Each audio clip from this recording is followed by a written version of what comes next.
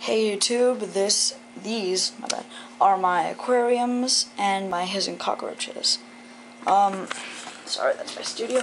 This is my freshwater fish tank I've had for 5 years, Bolivian rams.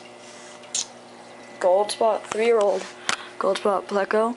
Then I have a baby. There's also a red-tailed shark. I'm not sure if you can see him. There's some loaches right there. I've got 2 of them, and then can't see them, but back there, oh, there's the baby. Can't really see him now.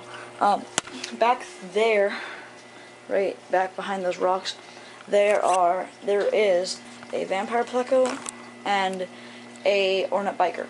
And then moving on to my saltwater, this is my 1-year-old 28-gallon cube.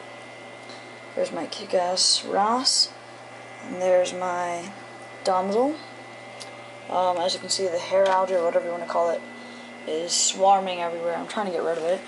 And then here's my beta, which was my sister's before, but she just gave it to me. It's in very poor condition because it's in this little tiny thing. I'm going to move it into a, I think 10-gallon it is, in a bit. And then I'll show my cockroaches I've been raising for a while. Okay. I've been watching Turtle Lover 9's videos because I'm a fan of him, and that's probably pretty much why I started my reptile. So, here, let's take one out quickly.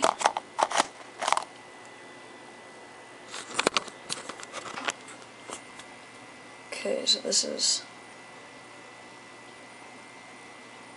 one of my Madagascar hissing cockroaches. I've had them for a while.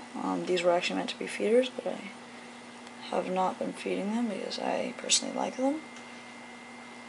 I've been raising them since they were about the size of his head. Can't really see really well. And well, that is my room and my animals in my room. And thank you, YouTube. Bye.